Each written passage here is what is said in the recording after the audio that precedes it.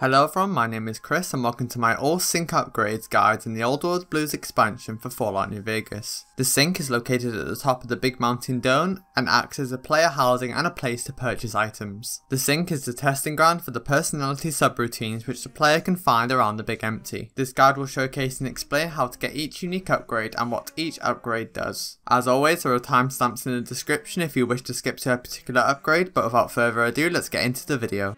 First up is the Jukebox. This can be found at Higgs Village. Make your way into the village and head into house 108. Make your way up the stairs and head into the left hand room. On a desk next to a broken radio will be the holotape. Once installed, it will allow you to swap any sonic emitter upgrade for one another. Simply choose which sonic emitter you wish to change and then choose the upgrade you wish for the weapons become. Right on, Daddy. Let's spin some grooves.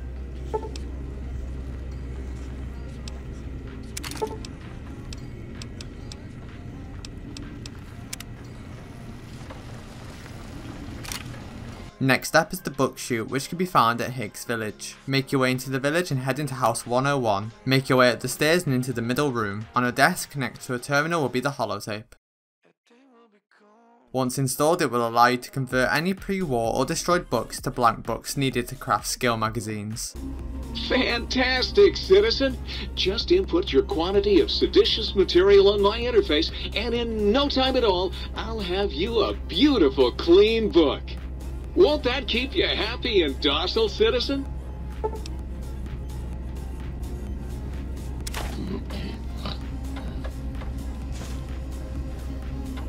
Next up is the book chute mulching upgrade. This upgrade can be found at Little Yangtze. Head to the left of the front gate and head up the watchtower. Inside on a counter leaning against a coffee machine will be the upgrade. Once the upgrade is installed, it will allow you to convert any clipboards you find into duct tape and scrap metal. The upgrade will also allow you to break down pencils into 5 lead and 1 scrap metal.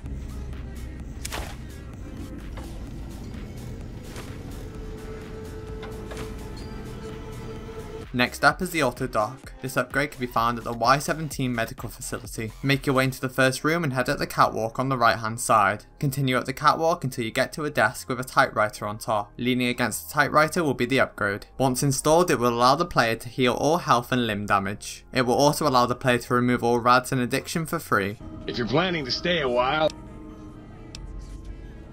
and rightly so, I should think. Alright then, let me just fire up the old interface for you.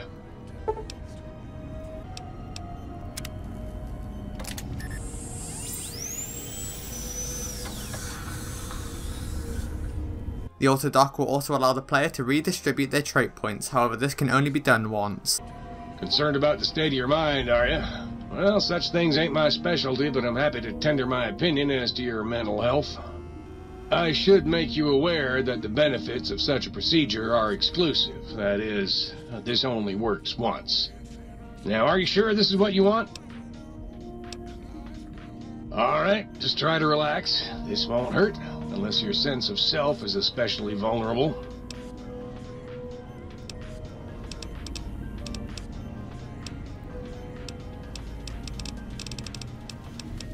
Next up is the Autodoc Cosmetic Enhancements upgrade. This upgrade can be found at the Y17 medical facility. Head to the facility and make your way into the first room. Head to the right and up the catwalk until you reach halfway. Take another right and the upgrade will be sitting on a locker shelf. Once installed, it will allow the player to change their appearance for free. Next up is the Autodoc Hairstyling Enhancements upgrade. This upgrade can be found within the Signal Hills transmitter. Make your way to the location and enter the office. Turn to the right and leaning against a typewriter on a desk will be the upgrade. Once the upgrade is installed, it will allow the player to change their hairstyle for free. Next up is the Light Switch 01 upgrade. This upgrade can be found at the X2 antenna relay transmitter. Make your way into the transmitter and enter the first room. Make your way to the left hand corner and sitting on a desk leaning against a coffee machine will be the upgrade. Once the upgrade is installed, it will allow you to turn the lights on in the living area. Next up is the Light Switch 01 Smart Lights upgrade. This upgrade can be found at the X12 Research Center. The player will need the sonic emitter upgrade to disable force fields in order to acquire the upgrade. Make your way into the facility and make your way all the way down a catwalk to the ground floor. Once at the very bottom in front of you will be a table with a projector. Leaning against the projector will be the upgrade. Once installed, it will allow the player to be able to turn on some green LED lights. Once the player is exposed to the lights, it will grant 2 to intelligence as well as 5 into repair and science for 12 hours. You bet I can. I bet that's more than that other tramp can do, huh?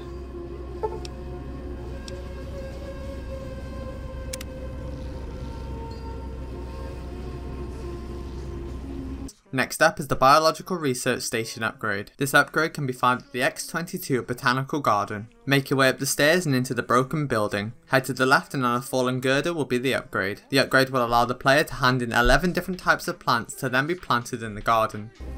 I love it when you talk like that. Let me just get that interface up and running for you.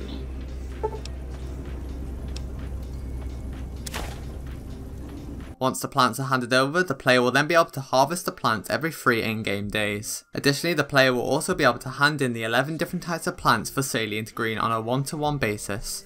Next up is the Light Switch O2 upgrade. This upgrade can be found at the Big Mountain North Tunnel. Head into the tunnel and head through a right hand door. In a room on a shelf on the left hand side leaning against a toolbox will be the upgrade. Once installed, the player will be able to turn on the lights in the bedroom. Next up is the Light Switch O2 Mood Lights upgrade. This upgrade can be found at the Saturnite Alloy Research Facility. Head into the facility and head through a right hand door through to a production area. On the left hand side near the start of the catwalk will be the mood lights on the locker shelf. Once installed, the player will be able to turn on a set of red LED lights. Once the player is exposed to the lights, it will grant 2 into Charisma as well as 5 into Barter and Speech for 12 hours. Unlike certain other light switches, I'm competent. I'd just love to turn those lights on for you.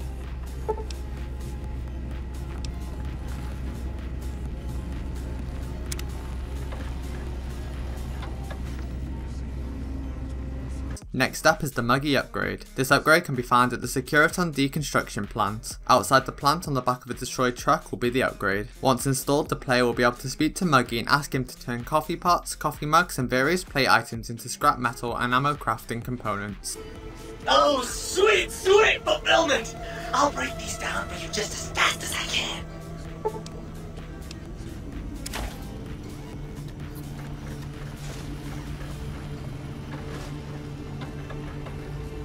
Next up is the Muggy Parts Production upgrade. This upgrade can be found inside the Securitron Deconstruction Plant. Make your way into the plant and head down the left path through a door leading to a production area. Take some right hand stairs up and through another door to enter an upper level. On this floor will be the Securitron boss, whose name translates to 1 from binary to ASCII characters. After destroying the boss, you can find the upgrade on its corpse. Once installed, the upgrade will allow Muggy to craft 50 microfusion cells, 50 energy cells and 5 scrap electronics once a day for the player.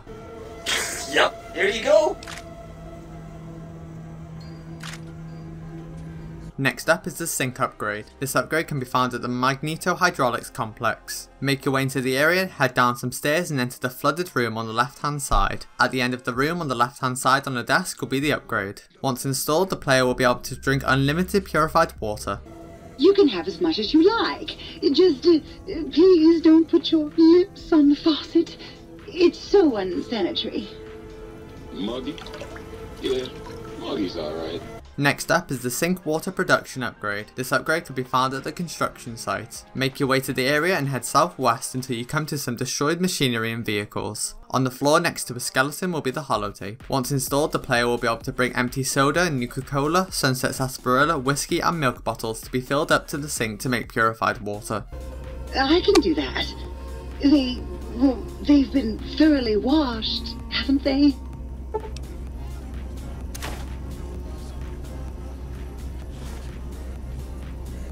Next up is the Toaster upgrade. This upgrade can be found at the Cuckoo's Nest. Head into the cave and head down the right hand path. On a small wooden shelf next to some torches and a skull will be the upgrade. Once installed, the toaster will be able to craft a variant of the Saturnite Fist, the Saturnite Fist Superheated.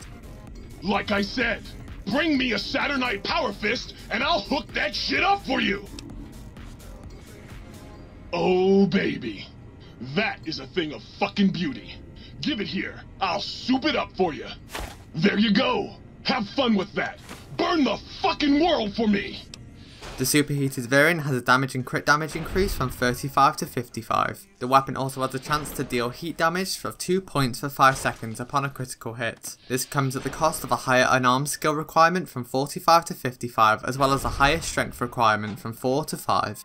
The toaster is also able to break down cameras, toasters, hot plates and irons and give the player 5 energy cells and 3 microfusion cells per item. Additionally, for each toaster the player gives the toaster, the player will receive scrap electronics. Well, what have we got here? Another innocent little toaster. Come here, I won't hurt you. Ha! Gotcha! Oh yes, The sweet smell of spilled electric guts. The sparking diodes. I fucking live for this!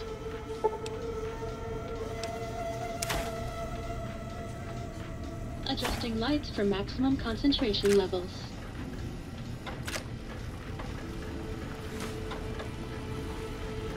Next up is the main computer LAER auxiliary recharger chip mod. This upgrade can be found at the Big MT West tunnel. Make your way into the tunnel and head down the tunnel and enter through the second door on the right. Continue through and take the left hand door through to another room. On the left hand side on a shelf will be the upgrade. Once installed, this upgrade will allow you to purchase the LAER auxiliary recharger chip mod from the sink. This mod will replenish one shot of the weapon for every 4 shots fired.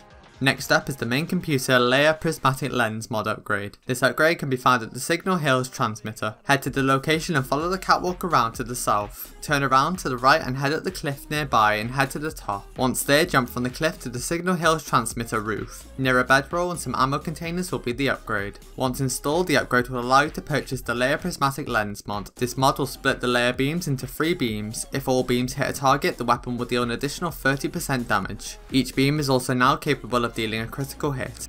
Next up is the main computer K9000 Cyberdog gun Resla Roil mod upgrade. This upgrade can be found within the X13 research facility. Head into the facility and enter the stealth suit testing area. Once inside, continue through the door in front of the player and make your way all the way down to the end, which you will find a terminal on a counter. The upgrade can be obtained after reading the second entry on the terminal. Once installed, the upgrade will allow you to purchase the K9000 Cyberdog gun Resla Roil mod. This mod will increase the weapon's damage by 2 points.